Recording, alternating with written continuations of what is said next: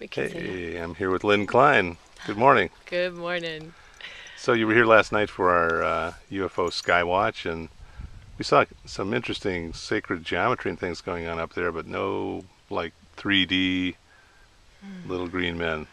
No, no green men popping out of the sky. Yeah, but Um, it was a lot of fun. I had a great time entertaining you guys. So let's talk about the ranch, and you've been here now 2 or 3 times. yeah, I was counting. So this is actually my fifth time last night. Wow. Yeah. Yeah, in a very short amount of time, which has Right. been pretty wonderful, actually. Yeah.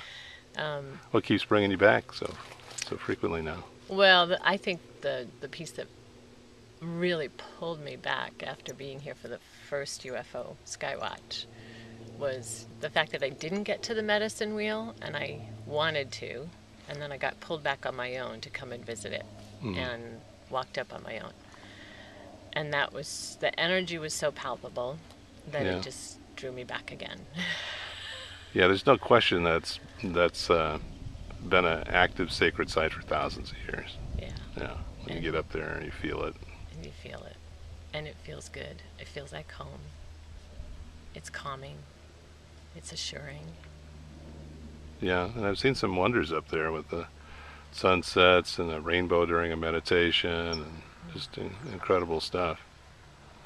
But let's say you were a kid though, coming to this ranch for the first time because we're doing this Kickstarter for raising money to put in certain code improvements and stuff that allow us to have more inner city kids come. Hmm. What do you think a kid would think of the medicine wheel?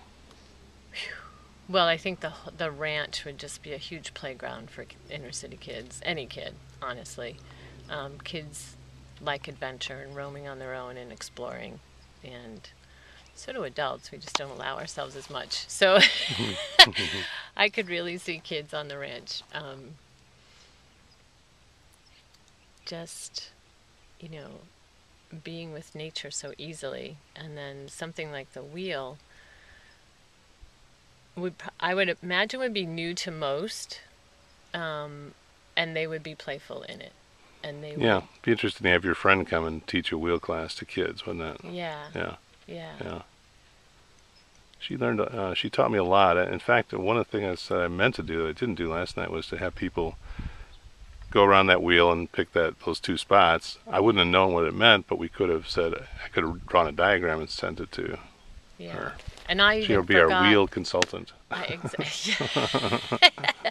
even forgot from the time that we walked. I have to go back. I think I wrote notes afterward that when I picked my favorite spot, which was so interesting for me, the first time I walked on my own, how I chose the West Gate, and then when we did that practice with her, following my experience, and she said, go pick your favorite spot, I gravitated to that space again.